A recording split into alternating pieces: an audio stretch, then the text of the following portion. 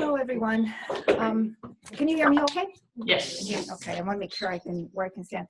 So I've been doing transplants since 1976. I love it, obviously, and I hope to explain to you the entire immune system in the next 2 hours so that you can go out and at least understand the words that you're hearing and the explanations that you're trying to interpret for these people. Okay, so the first thing I'm going to talk about this first hour is transplant. And I do have one question. Have you guys all been at the SCCA already before? Okay, so okay, everyone has. Okay. Oh, not everyone. Okay. So there are people who are unfamiliar with transplant and unfamiliar with immunotherapy. Great. Okay. Okay. I'm going to try and explain it. It's complex, but it all fits together in the end. So the first part is going to be about transplant. So what is transplant? What we're trying to do is take good, healthy immune system cells, bone marrow stem cells, they live in your bone marrow, to replace the diseased ones that these people come in for treatment. It's just that simple, taking out the old, putting in new. Okay, I say that it's simple. It's not simple. Transplants were started, the first ones were in 1968. They were unsuccessful, but through perseverance, Dr. Thomas, E. Donald Thomas, the fellow on the left here, persevered, and he won the Nobel Prize for this, for figuring out transplant. And last year, 50,000 transplants occurred worldwide. So it's made a lot of difference in a lot of people's lives. So what's being transplanted? You know, when you hear about a heart transplant or a liver transplant, it's really easy. You've got the heart, take the old one out, you put the new one in, and voila, you have a new pump that's working, right? Well, voila. You know, and people are like really respectful of it. It meant a major surgery, someone had to die. I mean, it's really incredible when you think about it. Well, the immune system is also an organ. It has a function, it has form, you can't hold it in your hands, right? It's the blood system.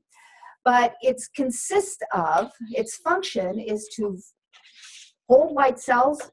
The red cells carry blood, about 50% on average for men.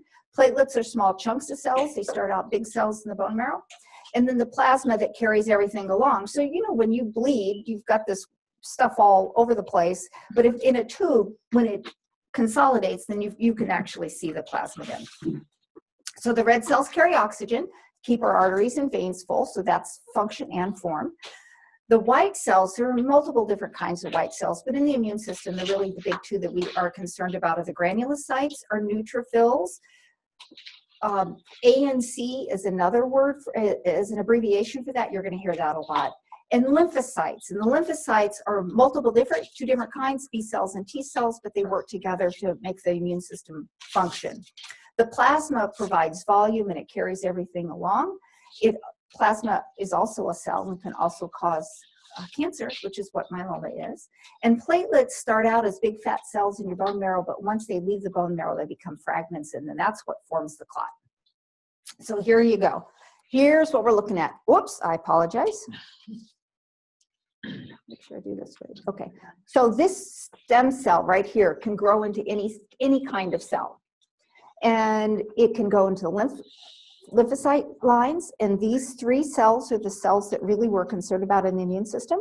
Then the myeloid cell, this is what AML is, acute myelogenous leukemia, grow into these cells, and these fight bacteria. They also go into red cells. They also become platelets. But this is the big three. This is what the immune system is all about. So where are they all made? It's made in your bone marrow. Now, all of our bones have bone marrow in them. The place where it's most obvious and easiest to get is the flat plate of the pelvis in the back here. But your long bones, your forehead, babies make bone marrow everywhere. Sternum, another place, they're all produced there, and then they float out when they're mature. So the hematopoietic stem cells, so you're going to hear a bunch of different names for what stem cells are. We call them stem cell. We call it HSCT. We call them bone marrow. We call them peripheral blood stem cells.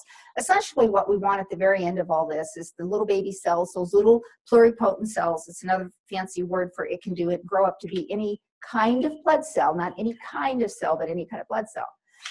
We can get it one of three ways. Bone marrow. We can get it from, they actually drill for it 300 times on each side when we're going to do a bone marrow. It's done once when people go in to get their disease diagnosed.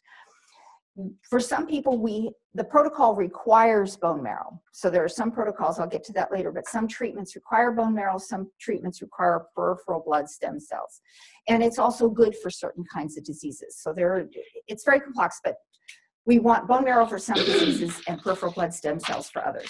So the peripheral blood stem cells, what happens is that you've got your bone marrow, and we give growth factors, the Neupogen or filgrastim, we give that to a donor, give that to a patient or a donor, either one. And then they produce lots and lots of cells, and then they spill out into the bloodstream. And then we can harvest them. We can collect them on a machine that just siphons off the cells that we need. And then the UCD, or unrelated, or umbilical cord blood, is only used for allogeneic transplants, and that's collected after babies are born. And the cord is cut, and then they needle up right out of the umbilical cord, and they collect the cells. And these go to public cord blood banks. Anybody who saves their stem cells for themselves, that is not in the general World Bank. It's not available. So I'm going to give you some definitions. So we have two different kinds of transplants, allogeneic and autologous. Autologous comes from Greek, auto, self. And what happens is that we take the stem cells from the patient, we give them tons of chemotherapy that kills off their bone marrow, and then we give them the cells back, and that's called a rescue. And that's what an autologous stem cell transplant is all about. An allogeneic transplant is from someone else, not themselves. It was an invented word, as you can see. It came from 1960s. It comes from the word allo, which means different, and Greek, stock. And so like I said, it's an invented word, but it means from another person. And that's what all other transplants are all about. If a kidney transplant is an allograft, heart transplant is an allograft, et cetera, et cetera. But what we're doing in this kind of transplant is we're transplanting a new immune system, not a new any kind of solid organ. And it depends on what kind of transplants. Why do we do these two different kinds of things? First of all, it depends on what we're trying to treat. But the big thing is a transplant allows us to control the disease. It allows us to give lots of chemotherapy to control the disease. It allows us to give radiation. And so you can give far more medication to try and kill the cancer that's in there, and then try and give them back new cells so that they can grow. Because the basis of all this is that stem cells are the most sensitive cell in the body to chemotherapy. They're the fastest growing cell. And so they're most sensitive to chemotherapy. And chemotherapy is like an atom bomb. It kills everything in its pathway. It doesn't just attack bad cells, it attacks good cells too. So the limiting factor of any kind of chemotherapy is the amount the bone marrow will tolerate. So I think is one thing that when you're seeing any of your patients on any of the floors is when they say, well, we're going to hold your chemotherapy because your counts aren't recovering well. That's what they're talking about. They've reached that toxic limit of the chemotherapy. So for transplant, it doesn't matter. We can bombard everything we want to do. We can kill off the bone marrow, which is what we're doing, because we're going to give new stem cells back. In the allogeneic setting, so an autologous and allogeneic, but in the allogeneic setting, we can give less chemotherapy and give lots of drugs that also replace the bone marrow. So we're not doing a blitzkrieg. We're not killing off the bone marrow. We're stunning it, and we're giving new cells. You can't do that with autologous. You have to get rid of everything. And what that allows us to do is to use the immune system to fight off the rest of the disease. And what this allows us to do is give transplants to people who aren't as healthy as the full big guns transplant. So yeah. I may have an obvious answer for this, but why do you have to kill all the stem cells or all the bone marrow when you go to autologous transplant, whereas allogeneic? Why do you have to, what is the reasoning for that? That's a great question. So the question is, for the taping, is that why do you have to kill? It is not a why do you have to kill.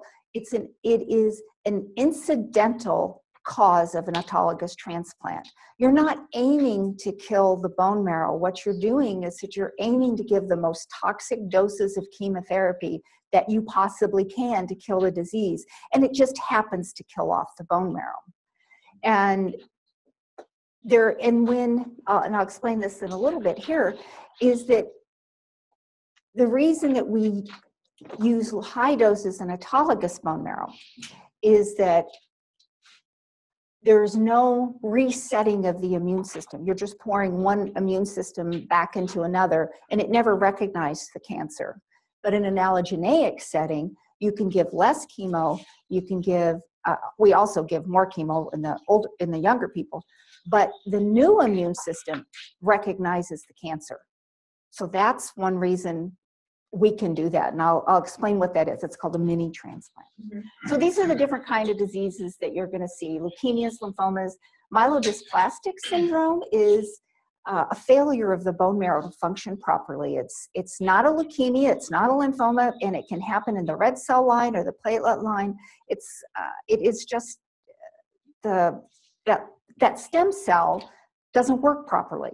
So all the other cells, leukemia and lymphomas, happen further along the maturation stage of the cell, but MDS is the failure of that baby cell to be normal. So that means everything's going to get messed up. Myelofibrosis is a scarring of the bone marrow, which is a really odd thing to have happen. And then we use transplants for resetting the immune system. And that is where there are a couple of diseases called stiff person syndrome, multiple sclerosis, and then in other diseases that aren't cancer, and that's sickle cell disease as well. And for immune system disorders that happen, genetic disorders that happen at birth. So allogeneic transplant means that you get cells from another person or another source. They can be matched or mismatched. They can be related. They can be peripheral blood or bone marrow. We can give cord blood, and I put this hyperlink in there so that if you want to look up have any more information about it, it's in there. And then we can use people who are totally half matched. So we can go to parent and child. You can't use a half match. Well, you can, but you're going to run into problems. You can use the half matched sibling, but we try not to. It's hard to overcome the amount of that mismatch. It's just different having a child to a parent and vice versa. And then these people stay about 120 days in Seattle after the transplant. And I just wanted to point this out to you here, the different kinds, whether it's allogeneic is from bone marrow, peripheral blood goes to the peripheral blood, and then the cord blood, just to give you a little reminder. So the allogeneic transplant phases, and you guys have been here, people come in, they are arrived, and so you've been in those very lengthy conferences. We have a very lengthy conference the second day they're here to sign consents, do lots of testing over the course of 2 weeks, and that's followed up by a consenting conference where the interpreter is absolutely invaluable, because our goal is to have the patient understand what they're getting into. It's impossible for anybody to really understand what a transplant is like until they've gone through it and understand it, but we want them to understand the risks that they might incur. And as painful as it is to explain those to people, it's absolutely important for informed consent to be able to do that. Then once they're approved for transplant and they move on, then they go into what's the conditioning phase, and that's when they get their chemotherapy or radiation. The recovery phase can be outpatient or inpatient, depends, and that takes about 12 to 18 days depending on the source of marrow. Peripheral blood is faster, bone marrow is a little longer, they engraft by day 21. Cord blood can take up to 40 days, so you're real susceptible to infection during that time. During that time, you're also having the risk of infection. You can have transplant complications. You have a bad liver, it's going to get worse. You have a bad heart. The chemotherapy we gave you may cause problems. And then graft versus host disease, and I'm going to talk about that later. And then about day 100, they get to go home. I wanted to show you this to show you that we are transplanting older and older patients. So transplant, back when I started in 1976, you had to be less than 30 years old to have a transplant. And that didn't change much. First 5 years, we kind of upped it to about 35, then we went to 40, and I'll never forget our first 53-year-old patient we did for a full transplant. She was a powerhouse, she's alive, she's a powerhouse of a woman. And we decided she was the perfect person that was picked to be the first transplant, because there's a difference between a 20-year-old and a 50-year-old. 20-year-old has not had 50 years of experience of just getting up every day and doing what you have to do. A 50-year-old has 30 years of experience of getting up every day and doing what you have to do just because you have to do it. There's no reward in it. It's just that that's what you do. And that difference in willpower is I think really one reason why we can transplant older people, because they just know, I got to do it, I'm going to do it, and I've been successful in life so far, and I want to keep going. Really do think that that's a great deal of difference. And then you can see we're doing more transplants in people over 70.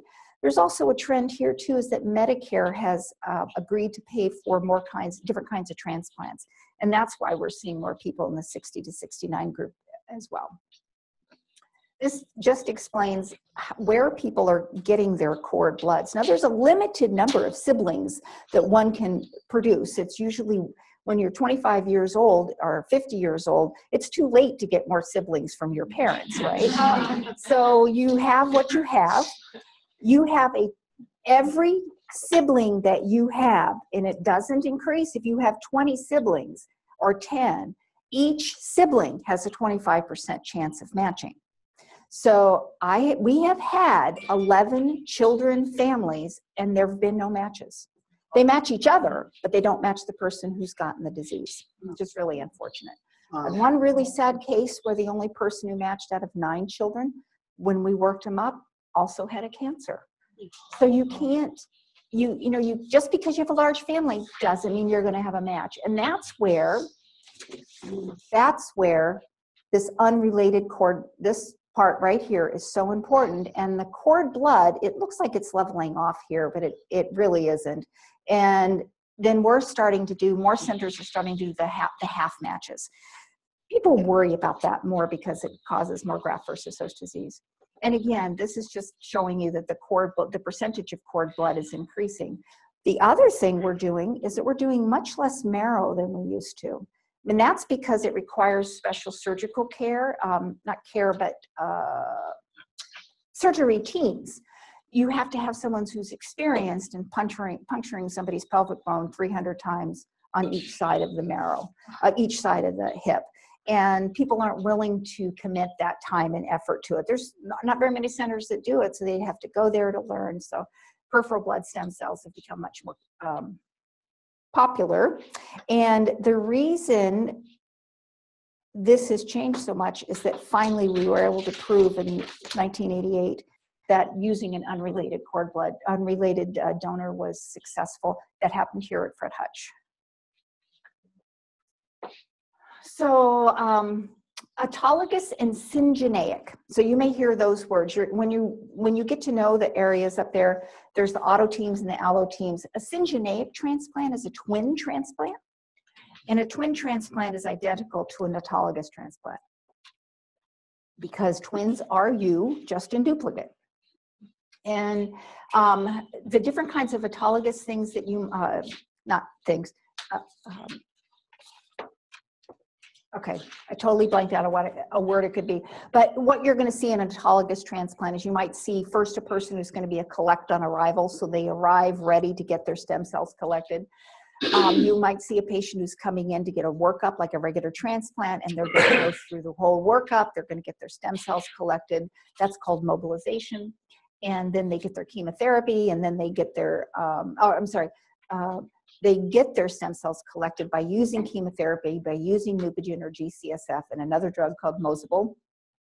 They get their transplant. That recovery happens in about 30 days.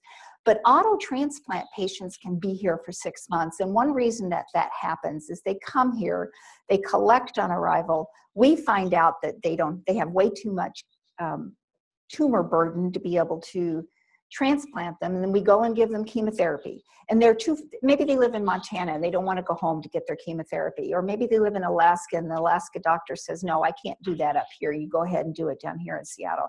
So then that poor person is stuck through round 1, round 2, round 3, and then they finally get to go to transplant. So sometimes because it takes about a month to recover from each of these chemos.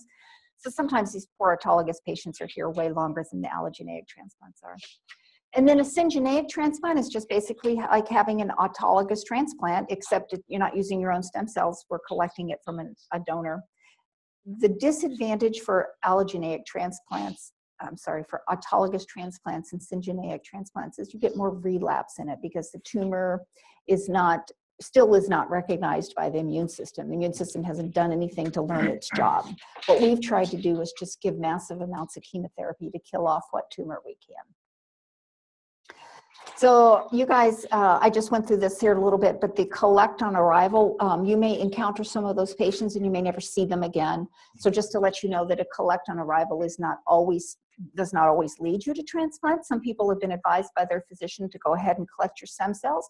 We're going to see what your course of treatment takes you, and you may not need those stem cells ever, or in 2 years or in 5 years.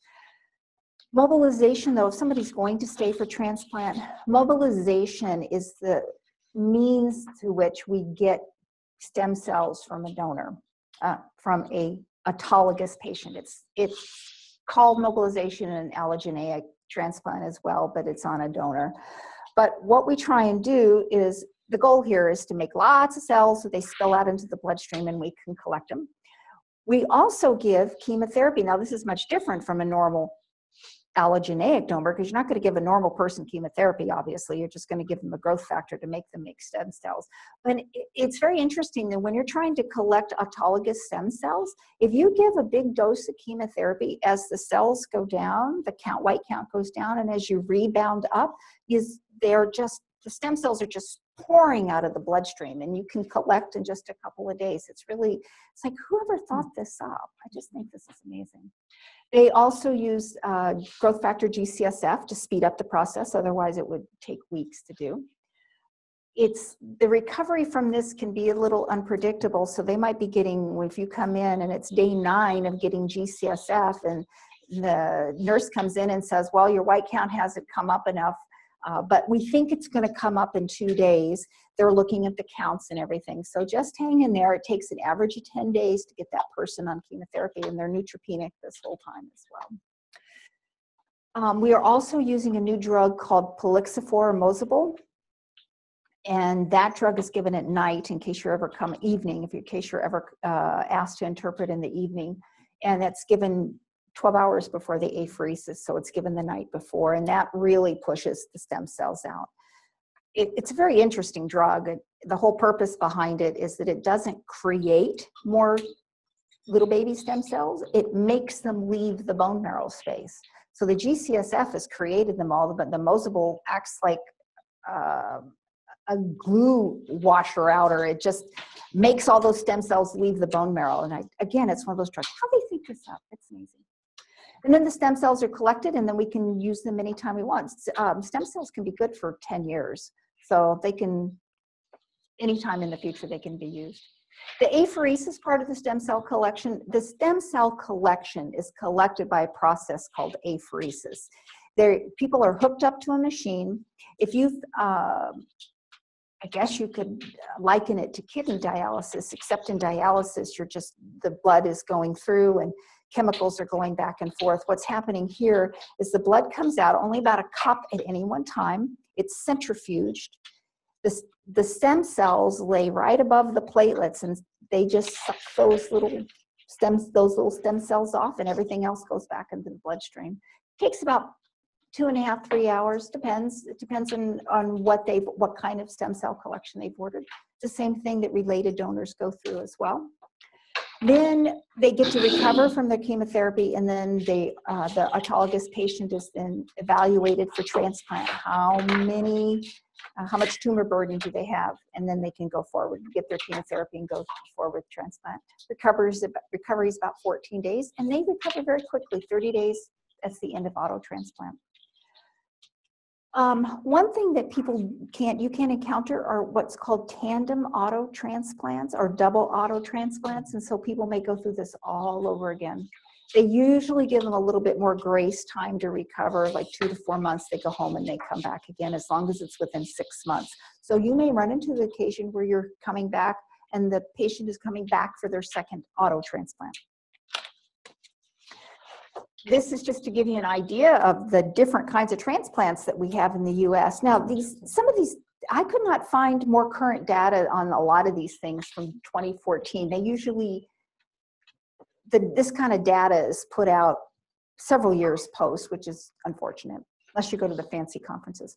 So this is autologous transplants right here. And this right here is where they figured out, where the research studies showed that breast cancer was not treatable, was by autologous transplant. So boom, we stopped doing them for that. And that was a huge amount nationwide for people having autologous transplants. But then as time has gone on, we figured out a lot more uses for autologous transplant, and then allo transplant just continues to rise. And that's because we have more sources of bone marrow, stem cells, and that's the peripheral blood. We're also doing older patients, as you can see, and that's making a lot of difference too. So it's really amazing. These people can tolerate these really high doses of chemotherapy on the autologous side. They cannot tolerate it on the allogeneic side, and that's because of the other drugs. You get your bone marrow, and then you get your antibiotics, your stem cells recover, and then you recover. But in the allogeneic side, there's so much more so many more drugs that are used. It's just too hard on their bodies. So common diseases that you're going to see, multiple myeloma. Multiple myeloma is a cancer of the plasma cell. And what it does is that it deposits itself in the bone, and it destroys the bone. And that's what multiple myeloma is. It's a big protein, and so it also is very harmful to the kidneys as well.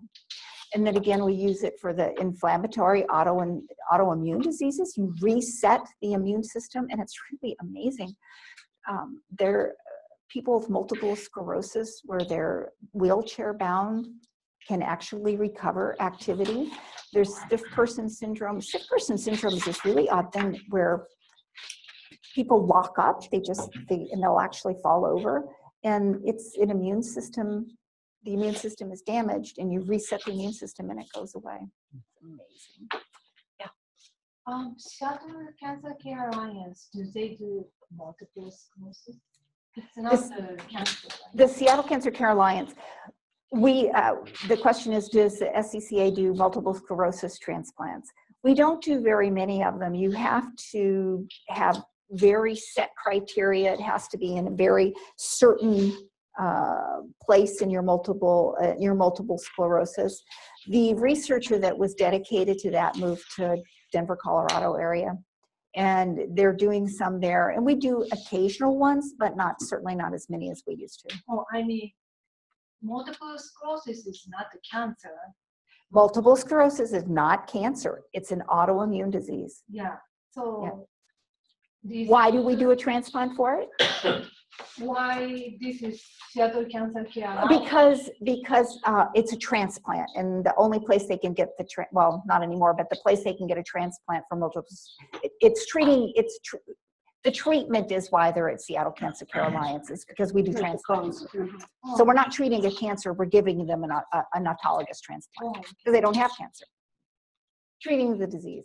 And then lymphoma is the other big thing for transplants. So just to let you know a little bit about transplants, Seattle, having started transplants, they're called the Seattle Group. If you go to a meeting, they have worldwide reputation. We don't do the most transplants in the world or in the country, but we do the most research transplants. And that's what we do. Research RS is a big thing. We do transplants on protocols. So a research protocol has very strict criteria to it. You have to meet certain criteria to get in.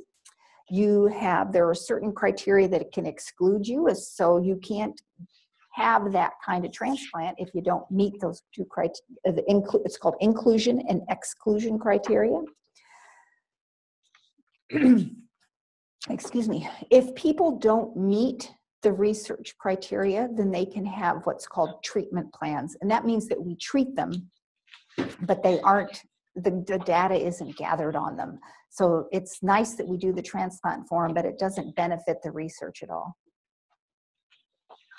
When a patient comes in for transplant, The intake department brings them in, and in the intake department, a plan of treatment is planned out for them. So it's not like they get here and then we scratch our heads and go, well, how are you going to treat them? Their case is already discussed in great detail, and a plan of treatment is made up for them. So our job when the patient comes in is to make sure they meet the inclusion and exclusion criteria. And if the attending physician that you're working with reviews the information and finds that this isn't the best thing for this patient, they will suggest another treatment for them. So we're not wedded to research if it's not going to benefit the patient. It has to benefit the patient. I mean, it's nice that we do research, but if the patient isn't going to benefit from it, we'll send them out down to a different path. And then they have to be committed to at least 2 to 4 months of really intense treatment. You can have a plain autologous transplant that comes in, gets worked up, and gets home in 2 months. So, I mean, that does happen. We just see a lot of them. When people are planning for transplant, you have to think about this. So we ask people to live here. Now, most of our referrals are now coming from the Puget Sound area, but you can't live in Olympia and have a transplant. You need to move closer to Seattle.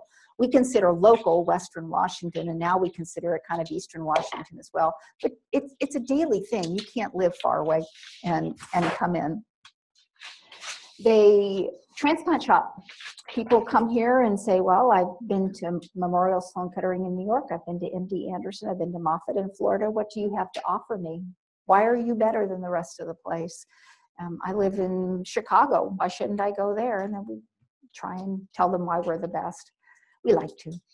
And financial treatment, a transplant is not a charity treatment. It is at children's. There is money for them over there, but not as an adult. You have to have a means to pay for your transplant. We have to find a donor if you're going to be an allogeneic transplant. We have demand caregivers for allogeneic transplants, some not so much for autologous. It's not very successful not to have a caregiver. So you're going to hear us talking to patients that you need a caregiver who's going to be with you 24/7 for 4 months. And I know that sounds really brutal. Well, how do you prepare for that? If you're the breadwinner and it's your spouse who's sick, if you don't work, you're not going to have insurance, you're not going to have money, so you have to dig into your other relatives and your friends. I mean, it can be really, really hard on these people. You have to figure out if you are leaving your home, how are you going to take care of everybody there? You've got a 12-year-old that can come with you because we have a school. But what about your 18-year-old who's a senior in high school? They don't want to miss their last year of school. So these people have a lot of pressures on them. They have to find local housing, and we all know how expensive housing is in this area. Didn't used to be this bad. Typically pre-transplant, they come for a 2-week medical evaluation. They're oriented to the clinic. We have 2 consenting conferences, one the second day they're here and one just before they go to transplant. The caregivers have to go through a lot of education. So if English is not their first language, you're going through the education with them as well. The only patient care manuals we have are in Spanish. We don't have any other languages. They're horrendously expensive to translate. And we also do a lot of one-on-one education for people who have interpreters. So you'll be sitting with one person doing this education where everyone else goes to a class, and then we put a central line in. So a little bit more about treatment versus research protocols. Research is done to advance care because we don't know what the best care is.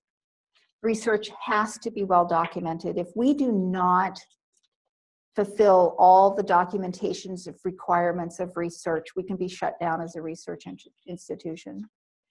The research protocol is the plan of treatment.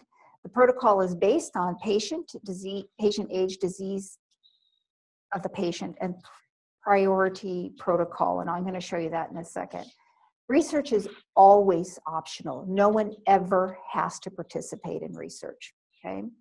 It can be refused. If your patient is talking to you, when we're not in the room, should I do this research? Shouldn't I? You can explain to them the reason we're doing research is we really honestly don't know what. Yeah. Actually, you shouldn't be left alone with the patient in the room, right? Right. So, and you sometimes explain to the patient, you should interpret.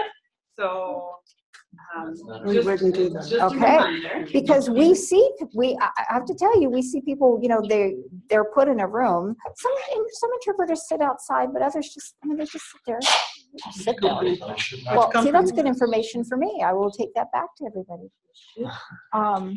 The treatment plan, anyway, if someone refuses a research protocol, we can always come up with something else to do, okay? It's not like that's the only way we'll treat a patient. And then we also have some diseases that no longer have research plans for them, that we know what the best thing to do is because we've done it for 20 years and no one has done any other research, or the research that has been done hasn't shown any improvement. So we do have basic treatment plans as well. And then there are certain diseases that there's no research available. It's such a rare thing. There's no point in doing any research. So when I told you we have a plan coming in, so when somebody has multiple myeloma, what kind of donor do they have? Is it matched? Is it related, mismatched? Is it unrelated? Is it cord blood? Is it autologous? We do very few of these for multiple myeloma. And then this is lifted right out of our clinical coordinator's book is what it's called. This is what's called our priority protocol. So if this person matches this, that they are a myeloma without high risk features, this is what we're going to offer them. If they have symptomatic myeloma, this is what we're going to offer them. If they're over 75, we can't offer them this one.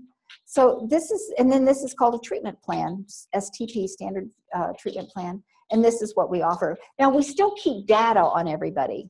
So it's not like we don't keep the data, because we want to be able to publish this research. So even somebody who's transplanted on this, we will still keep the data and say, on this treatment plan, we've transplanted 5,000 people and these are the results. So we use that information. So what is transplant conditioning? It can be high-dose chemotherapy. It can be low-dose chemotherapy. It can be yttrium-90. It can be iodine-138 and combined with a protein. And those two are treatment radiations. And these things are radiations that go inside the body. They have very, very tiny radiation ranges. So like this stuff, if it's sitting here, isn't going to affect me at all, because the radiation is like here. It's like cellular level.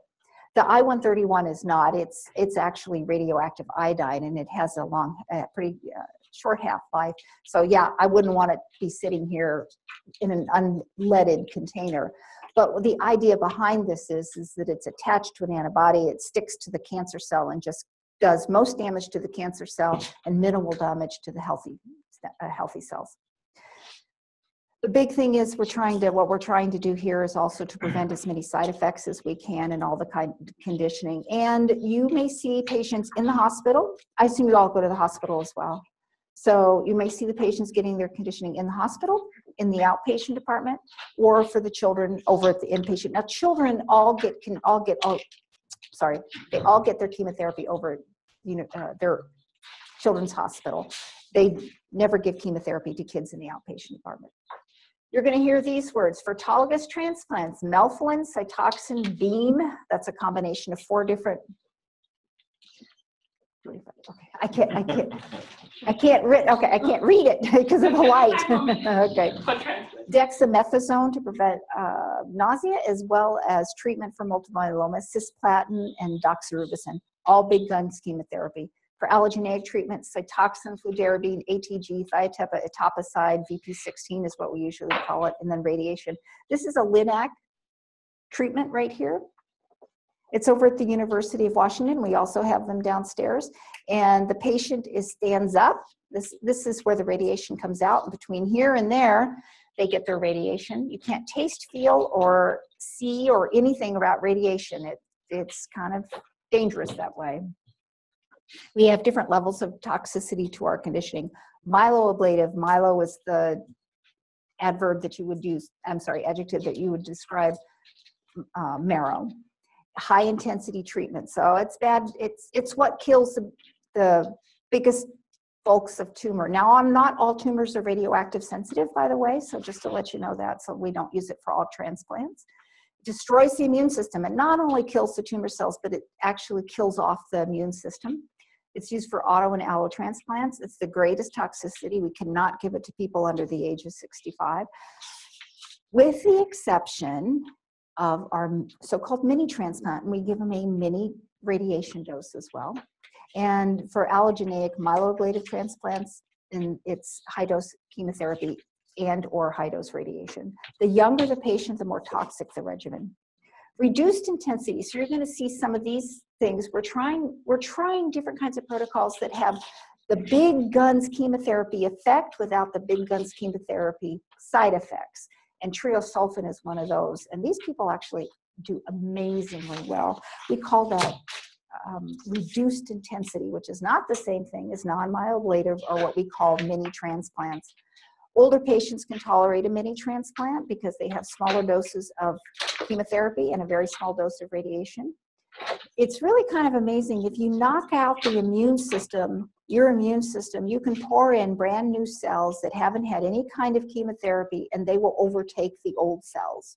And this was developed by one of our physicians, Rainer Storb, who is now 83, I think, years old, still going amazingly strong, because as the transplanters aged out of regular transplant, they wanted to come up with something a little less toxic so they too could experience a transplant if they needed to. And where does cancer happen in people? In their older years. Cancer of the blood cells is an old person's disease. Mostly, obviously that's not true because your children's hospital is full of them, but that's where the big bulk of certain kinds of diseases happen.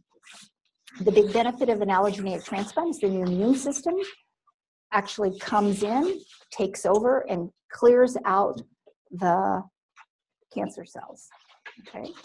Unfortunately, the toxicity up front from non-myeloablative transplants is easier on a person, but the long-term side effects, exactly the same. So up front easier, back half just as bad.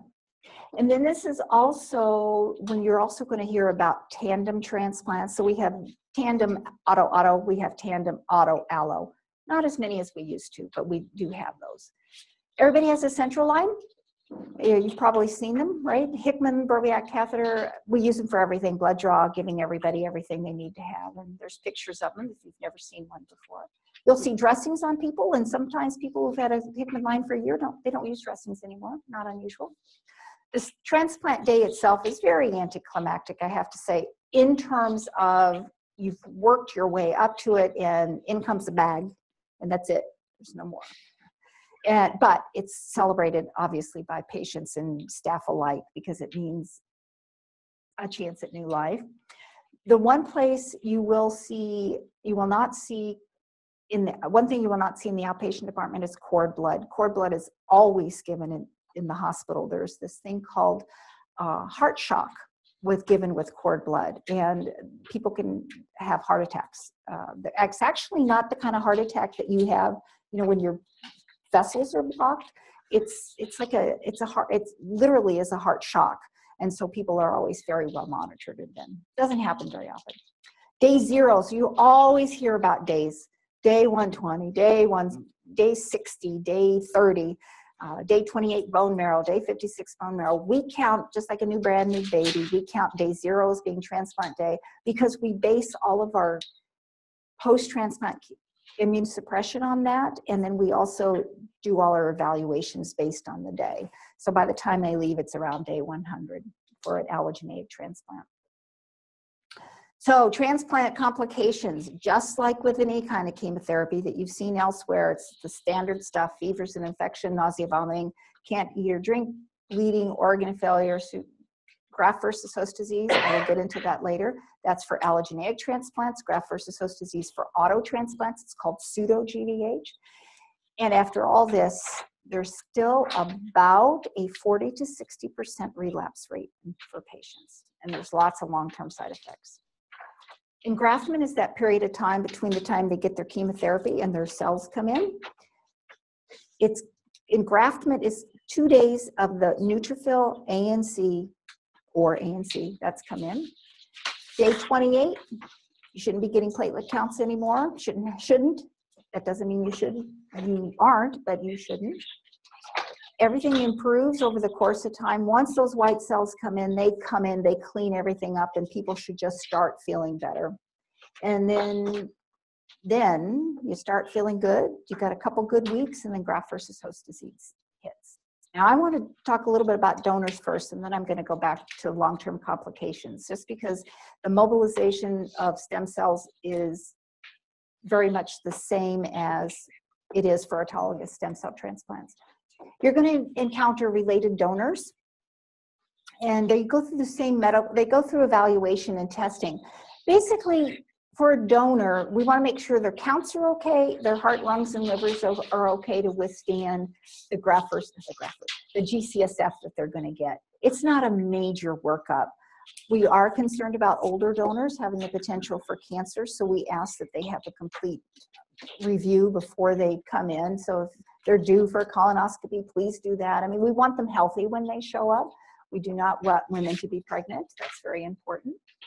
The other thing that's about donors is donors should not be coerced. So if you feel like the pressure is on for a donor to give stem cells, please let us know. The other thing is that with the whole consenting process is they also do not need to participate in research. Okay, so just let you know that. We offer it to them, but they don't have to do it. And they have the mobilization for peripheral blood stem cells is a simple growth factor, 4 or 5 days, then they go on apheresis. But sometimes they actually go to surgery for the harvest. A lot of times what you're going to see is that you'll be with one interpreter will be with the family, and you'll be with the donor. The important thing is that teams that take care of the patient and donor are not the same thing. Now, they are on the children's side because there's only one children's group, but what they do is the attending is not the same attending that takes care of the donor as the attending that takes care of the child. Of course, they all sit in the same room, but the provider and the nurse are also different. So they try and break it up as much as they can. They collect and they get the GCF and apheresis. But the big thing is that they're free to go the day after. People recover very quickly from the peripheral blood stem cells. They're achy, got a little bit of headaches, they're tired. I mean, they've had a drug they didn't need for 5 days, and then they had the apheresis. But they recover very, very quickly. Surgery takes more time. People are usually not back to their normal selves if they're anywhere above the age of 30 for a good month. I mean, their hips hurt, their backsides hurt a lot.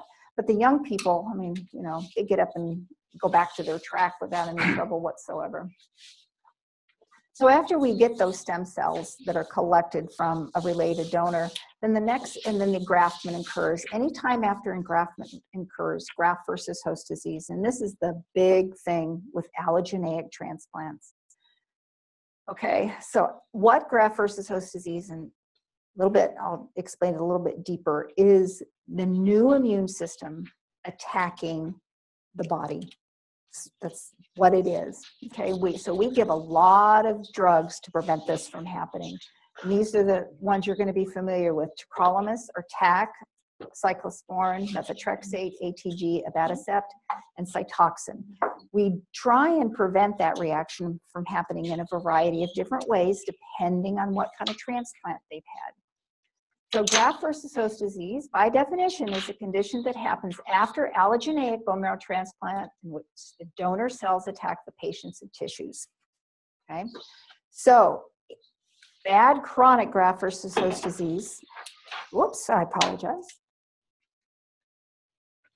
right here, can really affect the quality of life. If you get chronic graft versus host disease, you're in treatment for a long time. Biggest cause of death is infections. It can cause disability, and it really can impact your quality of life. So you survive a fatal illness, and then you get this. It's a chronic autoimmune disease, and it can be pretty brutal. The biggest thing about it, though, is if you get chronic graft versus host disease, your risk of relapse is nil, almost. It's amazing. This is where we found this out as we did as people survived transplant in the beginning, and I'm talking about the 60s, 70s, and 80s, when we got all these new infection antivirals and everything, people survived transplant. I mean, there was this big phase where people just simply didn't get through transplant. And as we had this huge body of people surviving, we realized that people, the syngeneic, the twins relapsed, the T-cell depleted marrows relapsed, the HLA siblings relapsed, but the unrelated donors had more GVH, but less relapse. So how do we use that to keep people well? And this is just a picture of this, and this is really important actually for not CAR T cells, but immunotherapy. And the reason is, so the new immune cells attack the liver, the gut, and the skin, okay? There is another thing that you're not going to run across very often, and that's called graft rejection. And that's where the new immune system actually kills off the new bone marrow, the new bone marrow stem cells. You're not going to see that very often, fortunately, because of the kind of chemotherapy and the treatment that we give. What we do in those cases is we give them a mini transplant just to get those new cells in. So there is transplant rejection, but it's very, very, very uncommon. So graft versus host disease.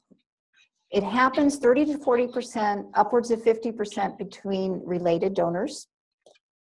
The degree of graft versus host disease between related donors, how severe it is less in a related donor than an unrelated donor.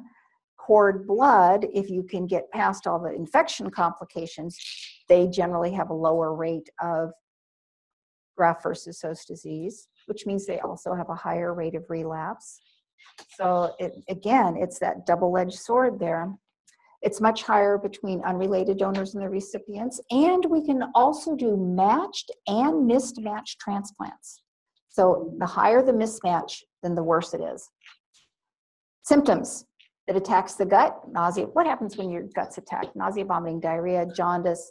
But chronic graft, and this is true, acute symptoms, triad. It's going to be those three.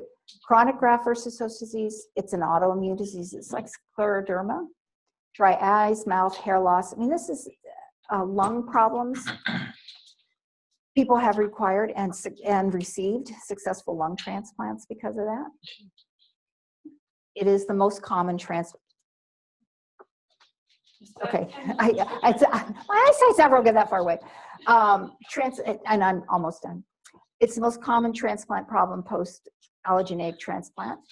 You may think you're scot-free, but 6 months to a year, you can end up, no chronic graft versus host disease, and as we try and taper away the immune suppression, then the chronic graft versus disease can kick in. And then it also can happen, small percentages happen after a year. We've had some people who've had severe sun exposure, also people who've had severe infections, trauma happen to them where GVH kicks in, chronic graft versus host disease. And we think it's because it's an immune system response. You'll see, yeah. Just a quick question. So could GVHD be considered as a rejection?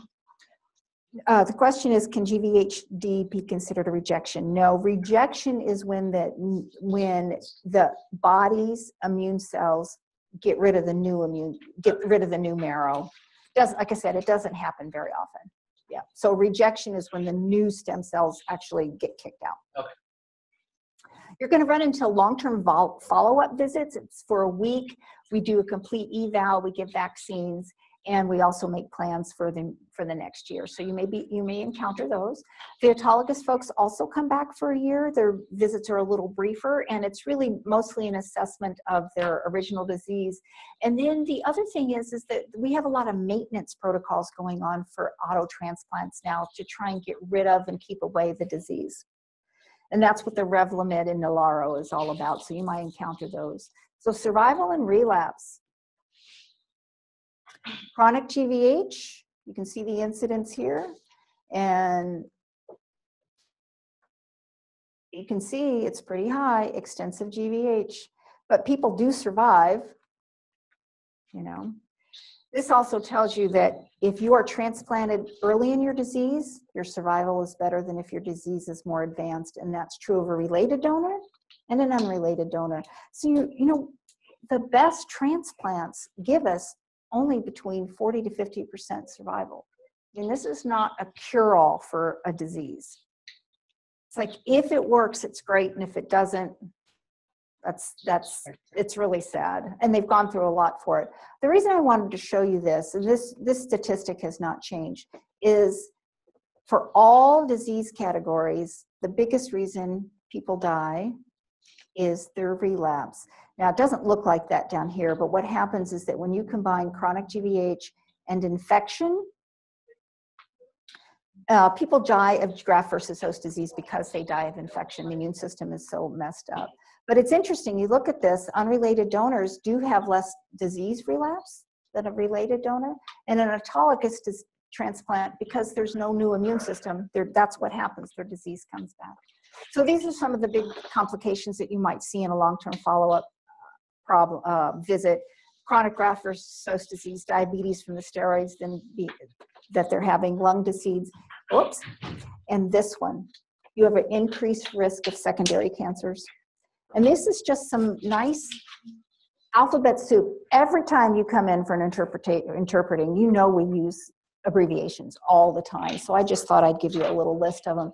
We call BMT both things here, peripheral bone marrow and blood and marrow, peripheral stem cell, PBSCT, HSCT, that's hematopoietic, that's our blood system. We use the HCT for both hematopoietic stem cell and hematocrit. UCB cord blood, GVHD, long-term follow-up, CSV cyclosporin, MMF. That's one of the post-transplant immune suppression drugs, mycophenolate mofetil, WBCs for RBCs, and platelets, Remember, PLT. you have all of those slides in the manual I sent you yesterday. Yes. Yeah. Via email. So you want to stand up and stretch for a second? So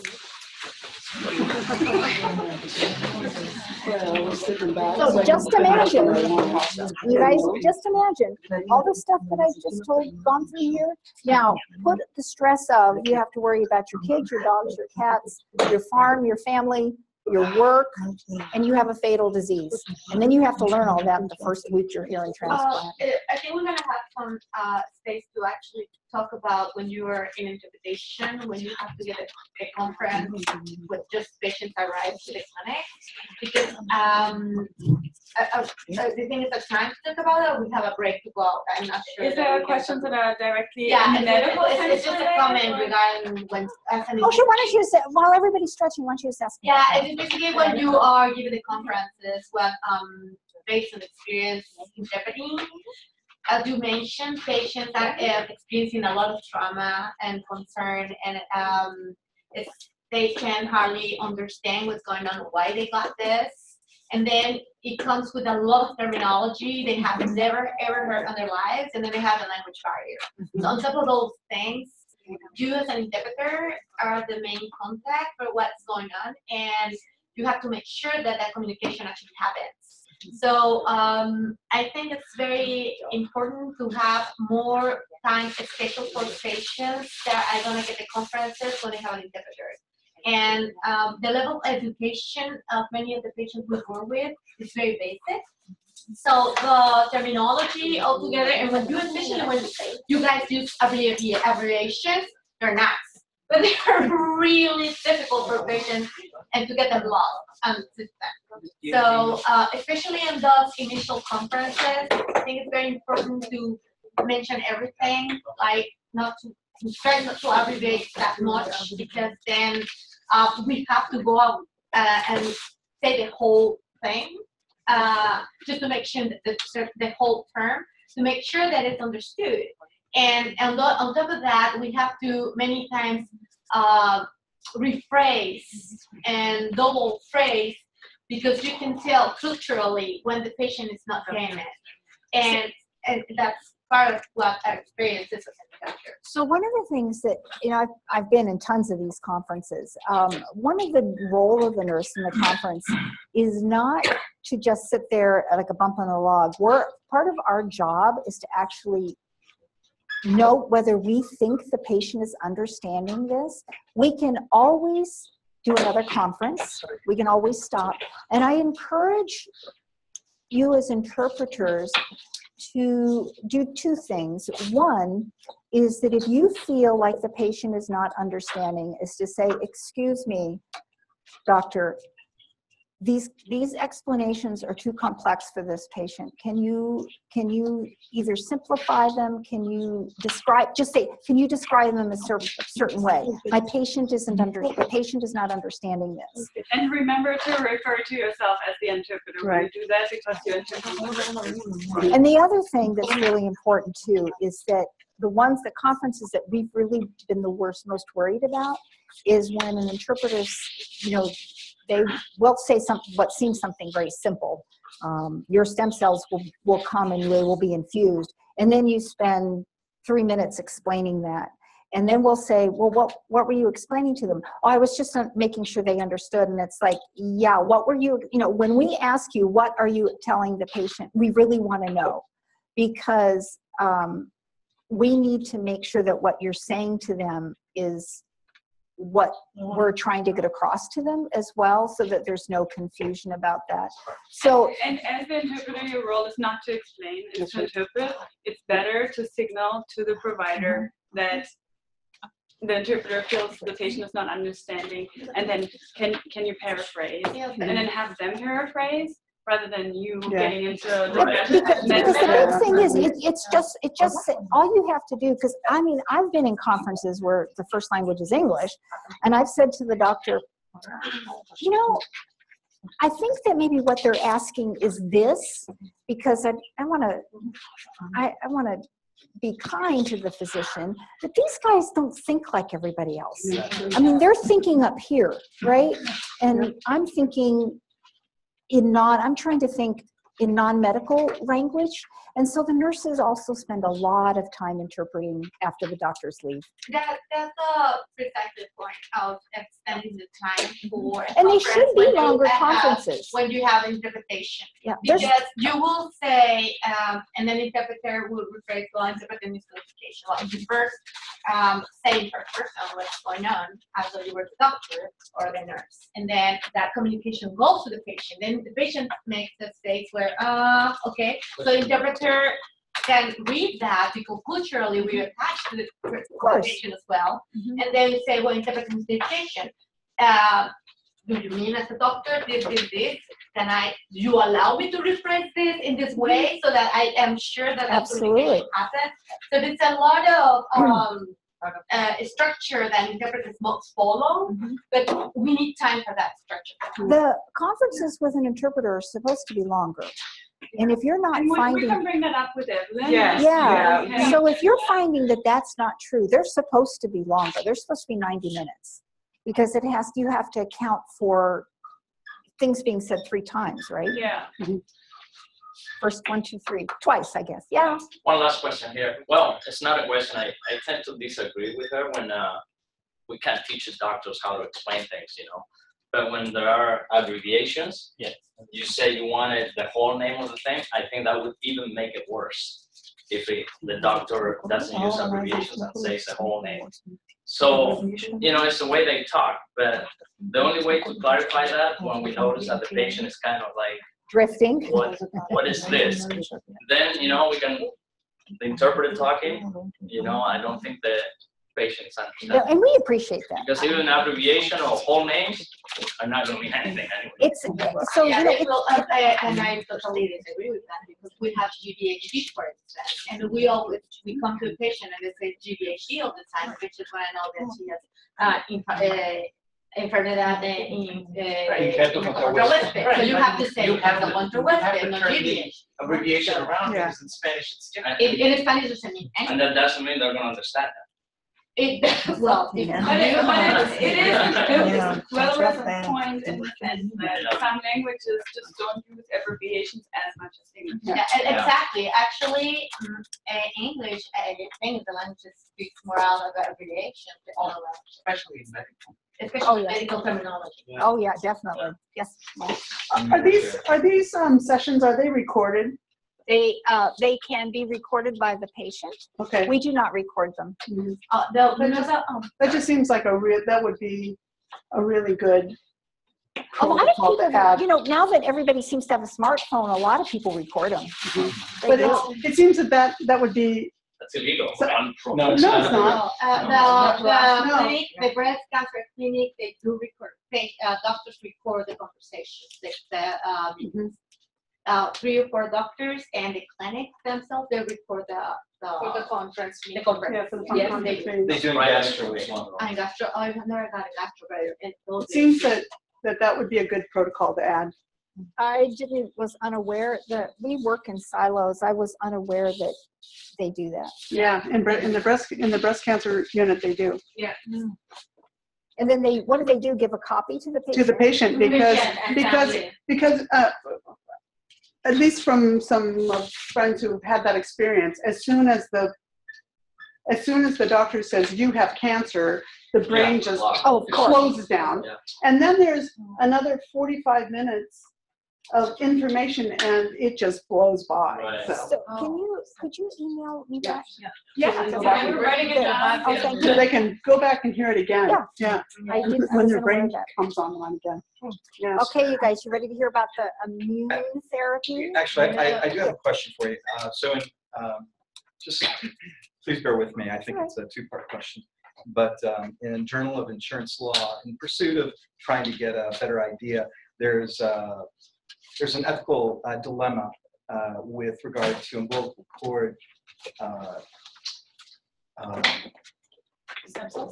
No, well, with the umbilical cord process, where there are licensed and unlicensed based on the 2014 federal law that was passed. And For collecting cord blood? exactly. Uh-huh. And the fact that those from prior to 2014 are still being used because they're, kept. Yeah, they were frozen. grandfathered. Right. Is there, there seems to be a controversy, at least among those who make their living in insurance, as to the efficacy of those particular cells, where doctors say they're perfectly fine, but the federal government has passed a different series of laws. So that's the statement. The question is, what type of additional information can be provided to patients to allay their concerns regarding the cord blood that's been kept prior to or grandfathered in, as you've stated? I think that one of the biggest things you could probably explain to them is that the method of, Well, I can't explain it. okay, well, but, so are you asking me to, what the doctor should say? Well, what I'm asking is, there is an additional elaboration, and what these folks are talking about is the meta-interpreter experience, where the interpreter has to step out of not the role of the interpreter, but where the interpreter is explaining why there are these additional questions, right? With regard to the cord blood controversy. But the questions are coming from the patient? Where the patient is being told, oh, don't worry, these are grandfathered in, and they... And then the patients have further questions, or they don't know what that means. Or exactly, and sometimes because of a variety of cultures and so forth, some patients are unwilling to put forth that question. But you can see that they're kind of in shock or unaware, not even knowing what to ask in some cases. So I'm just wondering, how is that being addressed? Because there does seem to be... I think this is more of a situation, how to handle the situation. It's more of interpreter ethics, how to deal with the scenario. So no, I'm not talking about the meta experience as interpretation. What I'm talking about is the fact that this often gets blown by. And there is this controversy. It does exist, but often it's simply disregarded or told, or the patient or family is told, no, we keep it and it's fine. We disagree with the federal government and that's fine. So it's unlicensed. Okay, so at this point, this is a statement no, I understand that this is a concern that you have. And the rest of this question, I think, how to deal with it would be something that we In the talk ethics, about right. in the ethics part. Sure. Because, for example, But I noticed that when you she's not feel like, here oh, for the the ethics part. patient is making an expression that they're not understanding, or then you can communicate that if you feel that it's important. And just like we stated before, I feel the patient is not, the interpreter feels that the patient is not understanding. Right? Right. It's just, I noticed that Mrs. Goff is not in the ethics part. That's one thing. The other thing is, I'm just wondering how it's actually being addressed as an ethical question in the medical community. It's not an ethical issue for the medical community. Oh, okay. Because, and the reason, and I guess it is for insurers. does that make sense? There are lots of regulations that are passed by the FDA, and in an effort to standardize care, these regulations are passed because this is an incredibly profitable thing. And so people are coming up with blood banks storing unrelated cord blood because it's incredibly profitable. One cord blood costs $60,000. Okay, so why wouldn't you start up a cord blood? So what they've done is they have said from this day forward, anybody who supplies a cord blood has to be licensed. But they also said we have, and these things, these blood banks are the same blood banks providing present licensed and prior unlicensed blood bank. They haven't changed anything in what they've done. And these blood banks, these cord bloods all come from public blood banks. They don't come from private self-storage, as it will. So anybody who stores their cord blood for themselves, that is taken out of the pool. And so all these people who have donated their cord bloods have done it out of their heart, willingness to do it. And so there's no, it's not like someone who might store cord blood and they know they have a history of HIV but didn't tell anybody or anything like that. So in the medical community, there is no controversy about using unlicensed. We find when this came up, we found it to be ridiculous. And there are often ridiculous regulations produced by people who don't understand what's going on. Okay, let me give you a perfect example of this. The FDA says any unit of any unrelated donor bag of stem cells that come from Europe have to be marked, oh God, what's the word for it? Not ineligible, have to be marked unsuitable. They have unsuitable because anybody who's been in Europe has a risk of having mad cow disease. Okay, so the FDA says that. There's another regulatory branch, there's another regulatory branch of the government that said all private health information has to be protected from public view. So the FDA says it has to be a huge stamp on the bag that says it's unsuitable, do not give without patient's permission, and another one says that has to be covered up. They don't talk to each other. We spent many hours debating, going over this kind of stuff. So FACT accreditation for cellular therapy products, people aren't doing anything any differently. They've written it down and proven that they've done it. So we don't have any problems with using unlicensed cord blood. Because eventually we'll run out, they'll age out. Sure. And from here on out, they'll be okay. Be licensed. They'll be licensed. Yeah. So, we might have two cord bloods, same blood bank that provided them, and one's licensed because it was produced in the last year, and the other one's unlicensed because it was produced 3 years ago. Why would you not use that cord blood to save that person's life? Yeah. Sometimes we have to. What are they thinking? All right, we have to move to immunotherapy, otherwise you guys are working with race. Okay, so everything I taught you about the immune system, you're going to apply to immunotherapy. Okay, but I'm going to add some stuff in there. Okay, so immunotherapy is very simple. It is using the patient's own immune system to fight cancer. It is stimulating the immune system to fight harder, work smarter, to attack only cancer cells. And it is utilizing man-made proteins to be able to cause this to happen, okay? So, understanding the immune system, it is a really complex, and it has just gotten more so over the course of the years. It is the immune system is a combination of the blood stem cells that actually come out of the bone marrow. It's your liver is one of your biggest sources of your immune system issues and problems. Your gut is your largest immune system in the body. Now, we've just found this out in the last 3 years. And that's why graft versus host disease attacks the liver and the gut and the skin, because those are some of our biggest immune system organs. And the immune system we have an immune system to protect us from other than self. So what is other than self? It's everything outside of us. And what's really weird when you think about it is that we are sterile on the inside, but we have a tube that runs from here to there that is part of the outside world. And that is why the gut is one of our biggest immune systems in our body, because it's trying all day long to keep other from invading self, and it's trying to metabolize proteins that are what? Other than self.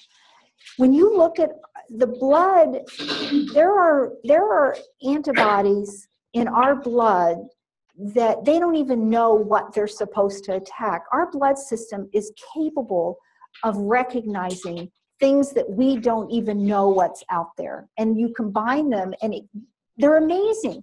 All the different bacteria, all the different viruses, all the different funguses, we're pre-programmed to fight those things. It's amazing when you fight it without ever having been exposed to it first. And that's what a vaccine is. You give a little bit of it, the body goes, hey, I know what that is, because when the real mumps attacks you, it goes after it. That's what the flu vaccine is. That's the immune system in action, and that's what immune therapy is all about.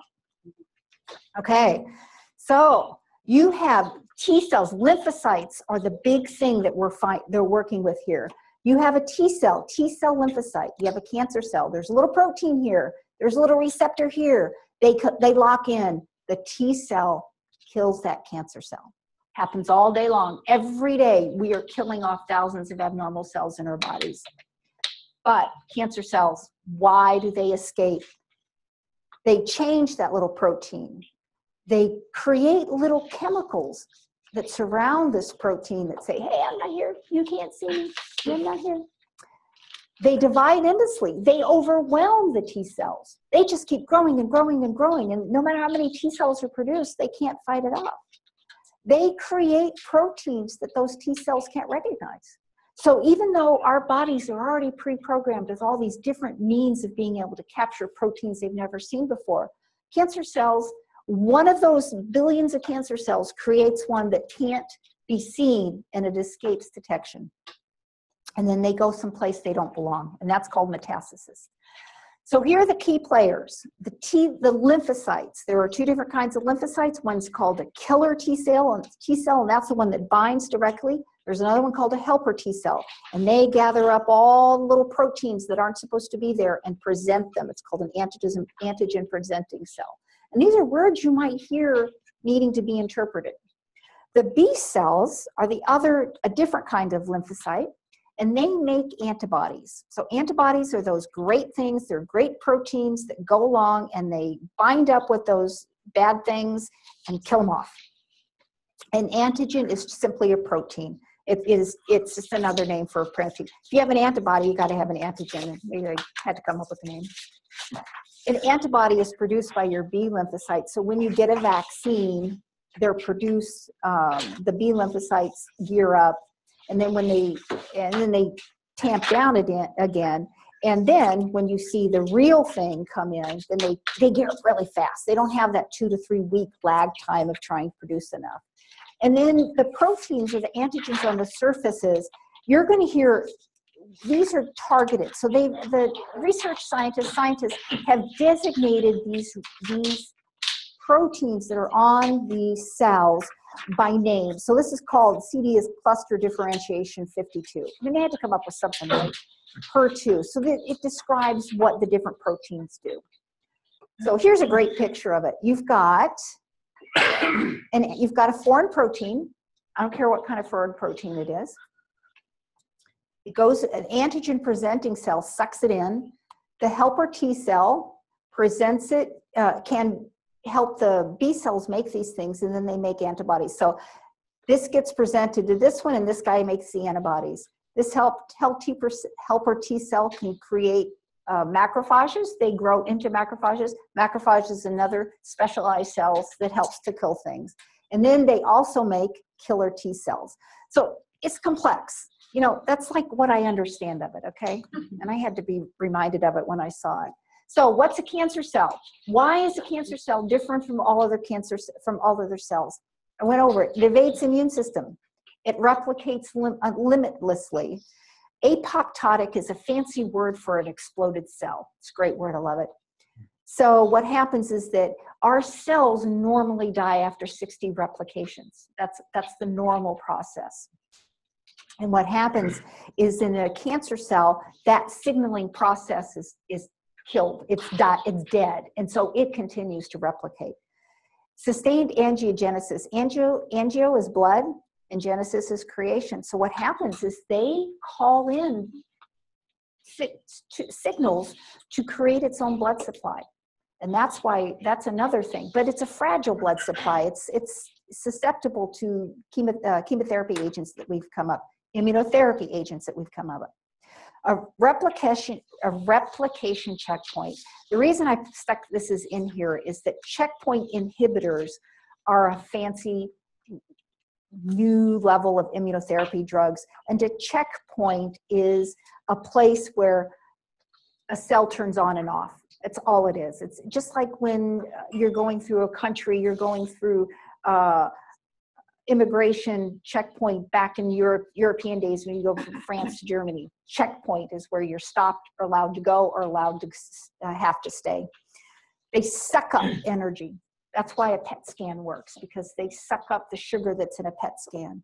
It invades and metastasizes. Your liver cell knows to stay in your liver. Your heart cells don't go anywhere. Your skin cells stay in your skin. And remarkably so, you've got different kinds of toughness of skin and they know where to go. You're not going to have fingerprints on your forehead, right?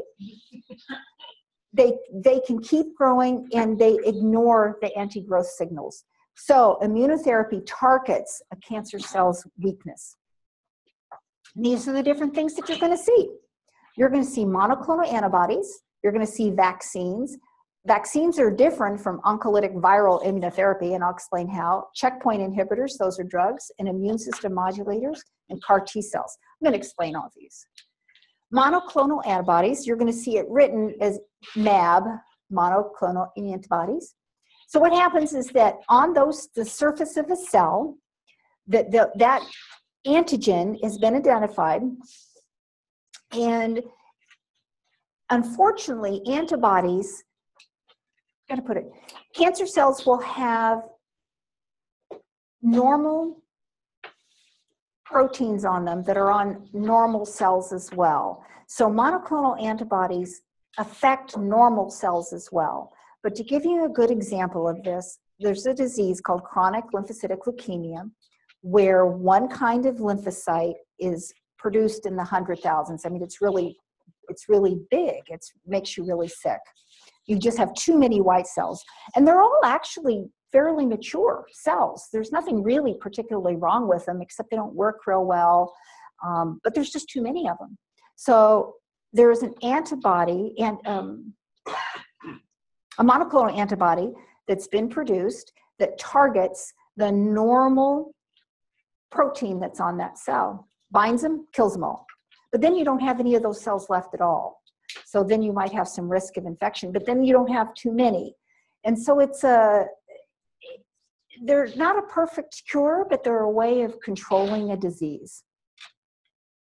The other thing is, The other thing is that's so clever is that we can create an antibody that attacks to the antigen, and then we can attach chemotherapy or radiation to that antibody. That's really cool. The antibody, with or without that chemo or radiation, seeks out that antigen to kill it. And the interesting thing is that most of these antibodies were started with mouse models, with mouse proteins, because mice are, research mice are very interesting creatures, and you order them up how you want them to be. It's really fascinating, but they make these antibodies, and the trouble is that people can be allergic to mice. And so as times have gone on now, we're trying to create antibodies that are humanized, but there are a lot of different kind of antibodies out there that are still used that are all mouse, partial mice, mostly mice, little human, mostly human, little mouse, and then all human. And they're identified by different names. So here's what I was talking about. CAMPATH. If you're down in the HEMONC, chronic lymphocytic leukemia, it's anti-CD52. So on these lymphocyte cells, there's that protein CD52. CAMPATH binds it, kills them all, and they all go away. Herceptin, you're going to see in breast and stomach cancer. So there's a protein on breast and stomach cancers called a HER2. And like I said, they've identified all these proteins by names.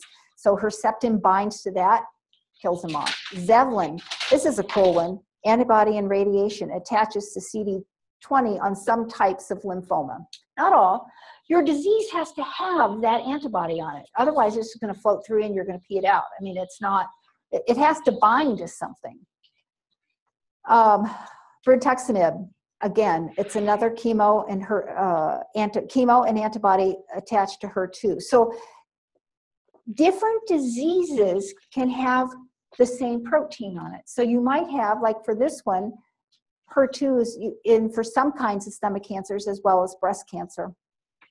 Avastin. Remember I told you that cancer cells can kind of create their own blood supply? That's what Avastin is for. Okay, because they produce not quite normal blood vessels, they've come up with an antibody that does that. And so tumors that have a rich blood supply, they can use that. So it's not the only thing that a cancer would be treated with, it's an adjunct thing. An adjunct means something along with, so it would be part of chemotherapy treatment.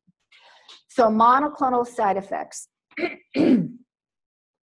It really depends on where the cancer cell is, what it's working on, and the disease it's being treated. And because it's a foreign protein, what happens when you get infected with a foreign protein? Well, if you are allergic to bee stings, then you can have anaphylactic shock and your blood pressure can disappear and you can stop breathing, okay? This can happen with those things. It's not common, but it can happen. Most typical things are mild allergic reactions such as hives and itching, flu symptoms. I mean, you don't feel good, diarrhea, skin rashes, low blood pressures. There's a lot of things. We have to do a lot of pre-medications for this. So people come in, oh, I'm coming in for my Rituxan, I'm going to be out all day long, I'm going to get Benadryl and Tylenol, I'm going to feel like crap tomorrow.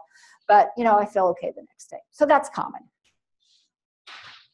Vaccines. Any questions about monoclonal antibodies? You're going to see them. There's just, I could give you a list as long as my arm. There's just going to be more next week. Okay, so that's pretty amazing stuff. So there are vaccines to prevent cancer, and that is the anti-human papillovirus that they're encouraging all 12-year-olds in the country to get now. There's also a hepatitis B vaccine. The reason this one's so important is that the biggest cause of liver cancer is hepatitis. And so this prevents one source of that. Now there are cancers to treat, there are vaccines to treat cancers. The only one that is currently used right now is called Prevenge, and that's to treat prostate cancer. The problem with this particular one is that it's extremely expensive. And the reason it's so expensive is they actually take each individual person's cancer cells and create a vaccine against that particular cancer. So this is not an off-the-shelf thing. And it takes about 3 weeks to get it made, and it works kind of slowly, but it does seem to work. Now, there's some really exciting ones used for glioma and kidney, pancreatic, These are really exciting ones. So if you guys remember Jimmy Carter, the former president, had glioma, had a glioblastoma clinical trial. That's why he's cured today. So side effects of vaccines. So what happens when you get a flu vaccine? Now, some people are very sensitive to them and other people are not. And, you know, they always say, I swear I got the flu from that flu vaccine. 3 days later, I was sick. I had chills. I was aching. I had back pain. I had fever. Yeah, you didn't. You had a great reaction to the vaccine. And it's like, you're not going to get the flu this year, you hope. That's the reason why a lot of people don't get it. That's exactly, but all you're doing is stimulating your immune system, okay? But the thing is that these kinds of vaccines can be pretty brutal. I mean, it's like a specific tack on a cancer cell, so you can feel pretty lousy from these things, but it's working. And it's not like chemotherapy, turn on, turn on. You get the chemotherapy, it kills the cells. These things take time to work. Now, this is, you might sound like it's the same thing, but it's not the same thing, okay, as the vaccines. The vaccines are creating antibodies to work against the antigens, okay? Now this is called an oncolytic viral immunotherapy. And what they're doing is, and there are different kinds. I was reading about it this morning because I was trying to refresh my memory. There are viruses in us that don't cause much grief to us. I mean, we might have them, a cold virus, for instance. Well, you get a cold, you get over it in 7 days, you know, and you're fine. So then there are some viruses that are really awful, like polio viruses and stuff like that. Well, what they do is they take viruses that are not terribly, cause a lot of illness. Adenovirus is a form of a cold virus. They have genetically modified it so that it doesn't attack anything but cancer cells, because remember, cancer cells don't do what they're supposed to do. And so they have doorways into them that ordinary regular cells do not. So they inject the virus into the tumor cells. The virus recognizes cancer antigens and then replicates them. And then the way a virus kills a cell is that it grows too big for its britches and explodes the cell and dumps all the proteins out. And so it just dumps more virus out. And so it attacks the bloodstream. It attacks all the tumor cells. And then the next one gets infected, and then they dump out viral thing. And the big thing is that it then helps the immune system to recognize. So it's sort of like a kickstart to the immune system. The immune system hadn't recognized it before. Remember, it can escape detection. But this virus helps it to do its duty. And so then it's like, oh yeah, I can recognize that cancer cell. I'll do my job now. There's only one that's approved right now. So if you're working in dermatology, you might need it. And then this is an incredible area of research, because what they're looking at is using viruses that don't affect normal cells at all, because the normal cells have the ability to keep them out, but they can get into cancer cells, and they don't really specifically recognize anything in there. They just recognize a cell that is a good host for them. They go in, they make them a lot of viruses all by themselves, and then they explode the cell. And that's the amazing part. I mean, it's just like, anyway, I find these things absolutely fascinating. I mean, this is when you think about what doing this, stimulating the immune system instead of killing all the normal cells with chemotherapy and radiation, this is amazing. Horrendously expensive all these things are, as you can imagine. And then immunotherapy as itself is in research, different treatment. Some things are under treatment now. So immunotherapy is an umbrella treatment. Mm-hmm. It's all of it trying to get the immune system to work. So there are some things that are like the Provenge and that thing that was back there. So I can't even pronounce these things. So some of them are used, but most of them are in clinical phase 1 trials. Okay. Yeah.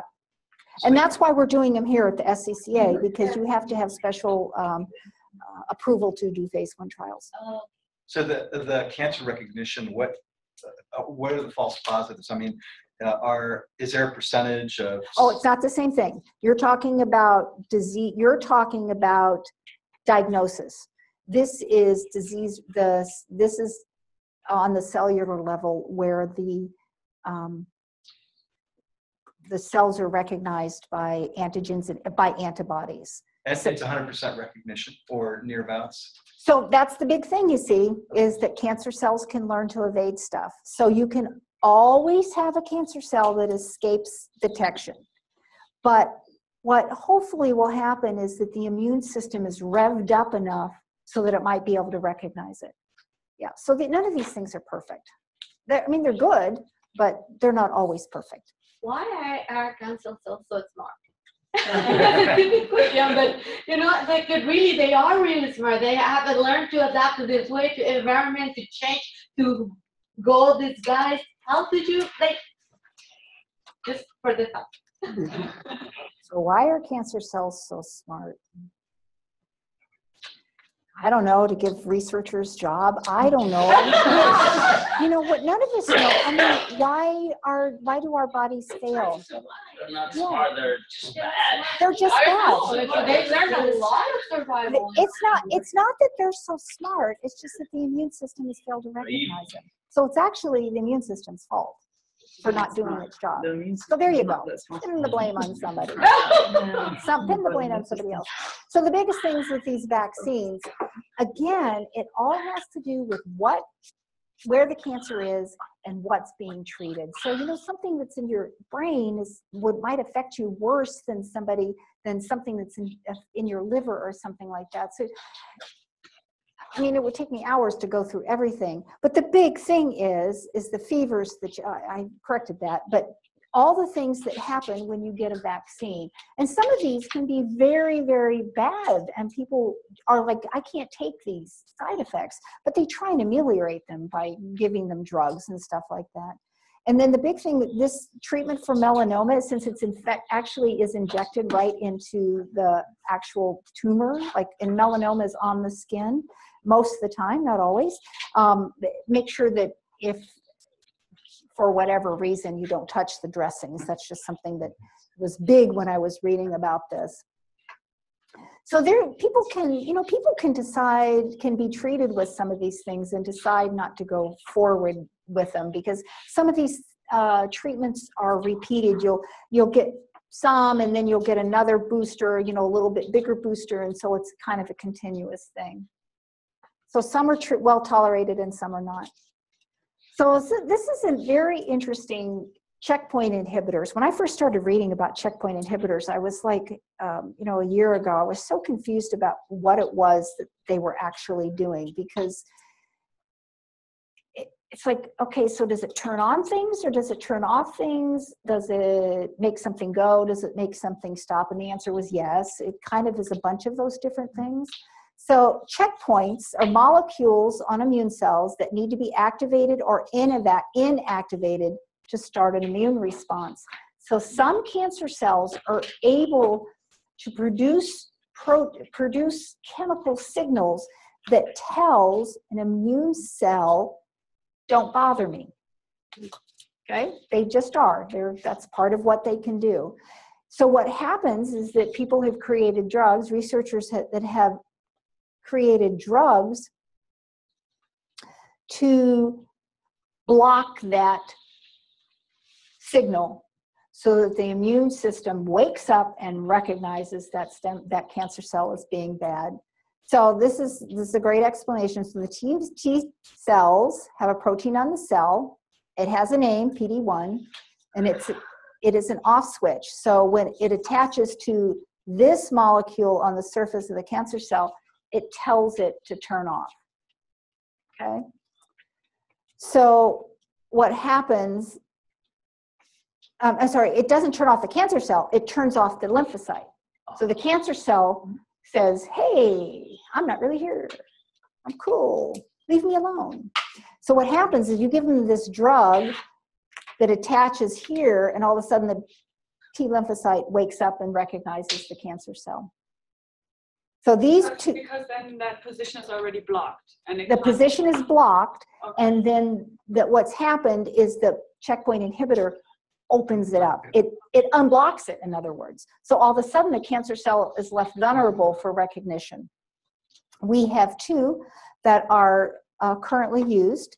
Keytruda and Opdivo, you guys have all seen advertisements for these on the TV, affects different kinds of cancers, non-small cell lung cancer, melanomas, squamous cell, renal cell, all these different things.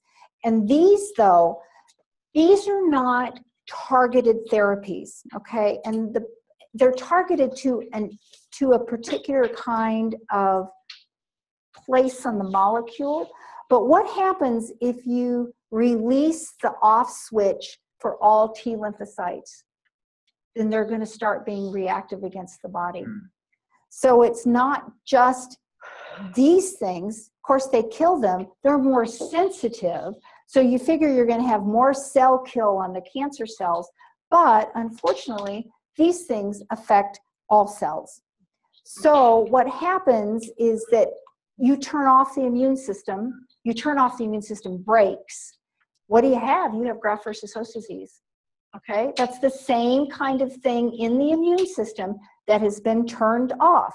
So the immune system here again is being revved up, and it's going to attack anything it can see. It's like the blinders have been taken off. It's like, oh yeah, I'm awake. I'm going to go attack something. Yeah, that's a normal cell, but that's too bad because it's in my way.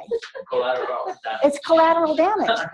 So what happens is that these checkpoint inhibitors attacks the rash. GVH is a rash. And I'm not saying they're the same thing. I'm saying that the immune system is attacking the same areas because it's an immune system response. Severe diarrhea. These people have to stop this drug because they can have severe colitis and be very sick. They can get hepatitis. They can get pancreatitis.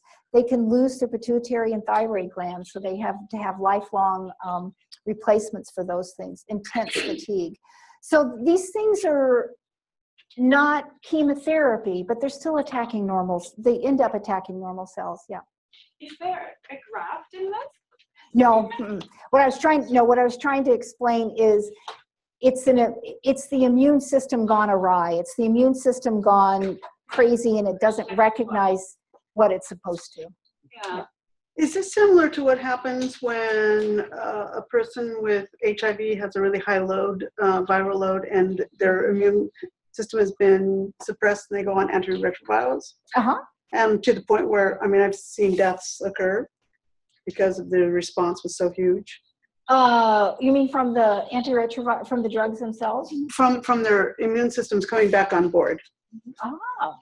I'm totally unfamiliar with it. Okay. So the question for the video thing is, does hepatitis C, the death that happened because the immune system gets revved up? I'm totally unfamiliar with that. But at any rate, a revving up immune system after being suppressed can be quite. Like, I think the question might be that overreactive immune system Yeah, right. can be very dangerous for the body because it can actually kill you. Yeah. And that's what autoimmune diseases are. Right. That's exactly right. So these things are called immune system modulators. So you might run into this on the 3rd and 4th floors for different kinds of diseases. So interleukin-2, it's an old drug. It's been around for a long time. And it's been used in a lot of different kinds of diseases to help rev up the immune system. Now, it's a general rever upper. It isn't really... it's not really specific, but it's been used for a long. I apologize, hit the wrong one. It's been used for a long time for kidney cancer and metastatic melanoma. So what it does is that it helps the immune system to kind of rev up and maybe recognize. So they can use IL-2 with those other drugs. So they can use IL-2 with the vaccines, the oncolytic vaccines. So these things can be used in tandem. Interferon alpha is another thing that boosts the ability of certain immune cells to attack cancer cells. And again, they used it like Avastin. They used it to slow blood vessels that tumors needed to grow. And it's used in these diseases right here. So you might see them if you're working with any people with these diseases, you might see it. Again, this is never used by itself. It's always used in conjunction with something else. And this is an interesting one. I actually didn't know about it, that they introduce this bacterium into the bladder to treat bladder cancer. And it's very specific because it revs up the immune system, the T lymphocytes just right in the bladder. and it gets rid of the cancer. It's like there's been a failure. Cancer is basically a failure of the immune system to function properly. And again, always the immune system side effects are where the disease is and where it's working on the cancer cell. But the big thing about IL-2, actually for high dose IL-2, you have to be in the hospital to receive this. You have to be in ICU because you have this massive leaking out of, it's called capillary leak syndrome, and basically your blood system can't be held inside the blood vessels anymore. It gets leaky, very, very sick. Very, very sick. So you have to, you're carefully monitored for that. Interferon alpha was used for years and years and years for hepatitis C. That's what was used to treat before we had these fantastic new drugs that they have. But it revved up the immune system and got rid of the hepatitis. So CAR T cells, I think this is what most people are familiar with that we have recently been doing over the last year. It was brand new last year. And for us at any rate. And actually CAR Ts have been used in different parts of the country. Children's Hospital of Philadelphia, CHOP, was the first place that started it. And I think everybody has seen the newspaper articles about social media articles about the 14-year-old girl that was cured of cancer. And that's what we're trying to do here. So what we're trying to do with CAR T cells is to create a very targeted treatment to attack one specific kind of tumor cell, not have the immune system work up everything. But this again is using the immune system to kill your cancer cell. It's used for very specific diseases right now: B-cell, acute ALL, acute lymphocytic leukemia, or lymphomas. Currently, there are in the pipeline CAR T cells for melanoma, breast cancer, brain cancer, glioblastomas, Merkel cell, it's another kind of leukemia. So these things are all supposed to come online in the summer. Currently, it's used as a bridge to transplant or as a post-transplant treatment for lymphoma and relapsed lymphoma and leukemia. And it's also used, like I said, treatment. And it's clinical trials only. There are no off-the-shelf T cells now. They're going to start a trial for off-the-shelf CAR T cells in the summertime, and we'll be one of two different institutions that are going to be allowed to use that. I just learned about that last week. So it couldn't be used instead of the transplant then now? Possibly, but I'll explain why it might not work. Mm.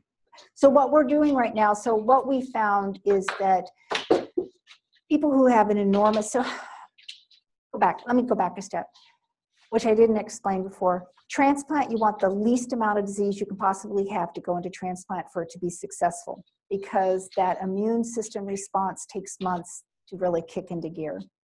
So for someone who has a large disease burden, a lot of leukemia, has large lymphomas, you want them to be treated before they go to transplant. And so this has been very successful to get people to transplant, and it's been very successful to treat people after transplant because it gives the body a little more time to rev up the immune system to keep it away.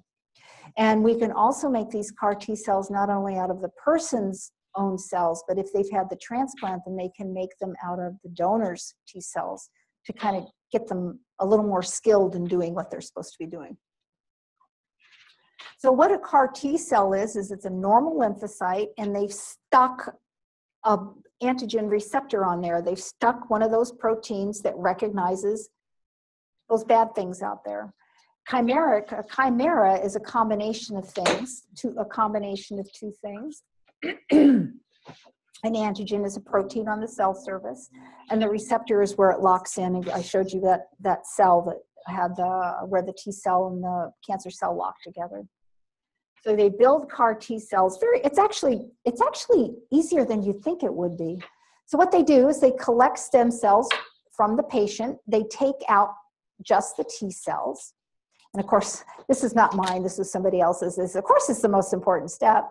Then they take them to a lab, and what they do is they stick a virus in there, And this virus, the lentivirus, is called a retrovirus, and it's the kind of thing that Ebola is and HIV is, but this isn't carrying any kind of bad agent. It's just, what it's doing is that it's carrying a gene into the cells that has the ability to make that protein that's going to stick out.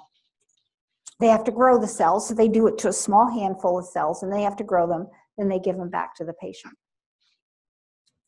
This is another, this is a little more detailed than just that this is where they stick everything in. They actually, what they do is actually fascinating. They stick these magnetic beads on the cells, and that's how they capture just the T cells that they want. Then they grow them. They got a lot more here. You guys are going to be seeing these people, and this is going to be the process of actually for just about everybody who's coming for CAR T cells. They're going to come in, they do their screenings, they're checked out to make sure that they have adequate veins, do their H&P. They have to, like all clinical trials, they have to meet certain criteria. But you know, we try and weed these people out before they come. We don't want somebody to come and think that they're going to get a treatment and it was our failure to screen them in the first place. And we want them to be able to go through with this. They all have to have lines eventually in there, and it's very quickly they collect their stem cells. It takes time to grow, but they're ready in a week to 10 days, and they get their consent signed, and then they go forward. They do get some chemotherapy. It's not a lot, but they do get some, and the reason they have to do that is because their own immune system will kill off these foreign cells that have come in. Immune system's that smart to do it. So they give some pretty much, it's the same, actually the same conditioning they give for mini transplants without the radiation. They do fine with it. It's people they don't lose their counts or anything. Then they get their T cells, and we watch them. Not much happens initially. But then within the week, they start getting low white count, they start needing blood products, they need platelet transfusions, and they replace the cells. And the really big thing that can happen with these people is that they have a lot of cancer cells in them, is they can get what's called tumor lysis syndrome. And you guys may have heard this someplace before, but what happens is that about 3 weeks after they get to T cells, all of a sudden all the tumor cells explode, and all those proteins go out into the bloodstream, and they clog the kidneys, and they lower the blood pressure. It makes you really, really, really sick. And then there's another thing called the cytokine release syndrome that can happen about the same time. And the difference between these two is this starts with a really, really, really high fever, and they get admitted immediately to the hospital. And the big thing about this CAR T cell thing, treatment that's very different than all the other kind of chemotherapies that we get, is they get this severe neurological problem. People can start losing their ability to speak, and some people have actually died from neurological brain deaths. They don't understand the process, but it's one of the big risks of CAR T cells. And the big thing is, you have more tumor, the more likely it is to occur. But you have to realize these people are at the end. I mean, they're doing this because all other treatments have failed. And the big thing about this is they get rid of those normal B cells. It binds to those normal B cells. That's part of how this whole system works, because the B cells are the abnormal cells in this kind of ALL and that kind of lymphoma. It's the B cell that has gone bad, and all B cells are destroyed, and they have to have lifelong treatment with immune globulin to prevent bacterial infections. So nothing is there's no free ride. One of the doctors at Children's Hospital just passed away, and I was reading an article about B-cell treatment that he got, CAR T. But yeah, I think he passed away because of that. Yeah, because of that, yeah. Once it starts, it's like a runaway train. But good care, most people get through it. So you're going to see here in this summer, look at the number of diseases we're going to be treating. This is amazing. This is going to be amazing. And then the big thing, this is why we have a new immunotherapy clinic, because every treatment, all these different kind of diseases are going to have all kinds of different trials, and they're going to require all kinds of different preparation for it. And those people are really busy up there, and it's a specialty. Immunotherapy is a specialty. We don't know what the side effects are going to be. That's what phase 1 trials are all about, is learning about what the side effects of these things are. There are a lot of drugs given at the SCCA have never been given first-time human trials. So we have created a new immunotherapy clinic. The nurse responsible, her name is Anne, she has to read these protocols inside and out and make sure everybody on that team, there's about 15 nurses, knows what's going to happen. There's an entire unit dedicated to this, and they're all experienced RNs. They took the best of the best BMT nurses in the infusion room to do this. And this is the new clinic. If you guys are up in the clinic, go take a peek. That's just one of the rooms. All the care is done in the room. So this is different from the rest of the clinics if you haven't been there. They come in, they check in, blood draw comes to them, the nurse comes to them, the doctor comes to them, social work comes to them. They don't go anywhere else in the clinic unless they want some food, but even then they can order it up from the bistro. This is one of the long hallways here. It's really, Jeff Bezos, head of Amazon, gave us $20 million for this, and you might have heard he gave us $35 million. Not specifically, I have to tell you, not specifically for this unit. It was given for general research, but they named it after him to honor his family's involvement in cancer research. Here, these are all in the slide if you want to look up anything else, the clinical trials, and there you go.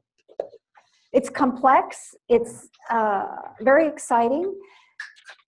I think it's going to revolutionize, immunotherapy is going to revolutionize cancer care, but nobody here at our institution foresees cancer being cured in the next 10 years. We would like to see a lot more money applied to that, but cancer is a scourge and it affects everybody from birth to death. So, you know, young, I should say, young to old.